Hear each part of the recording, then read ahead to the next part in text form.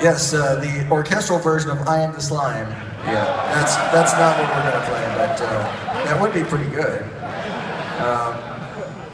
I'm going to get this in tune here, and then this particular song has always been fascinating to me because there's two songs where my dad was using some really, well actually three songs, but two in particular where he used some heavy-duty feedback to perform a solo, and the way he got that was really kind of unique and interesting. I'm pretty sure he had to be right up on the speaker, sitting in a chair right next to the amp to get the thing to do the whole feedback thing, because there's a science to it. You have a feedback frequency, the guitar will resonate, and you can get notes that sustain forever, but sometimes they go into some sort of crazy other thing that you don't want, so you just never know what you're going to get here. It's like Russian roulette, feedback roulette.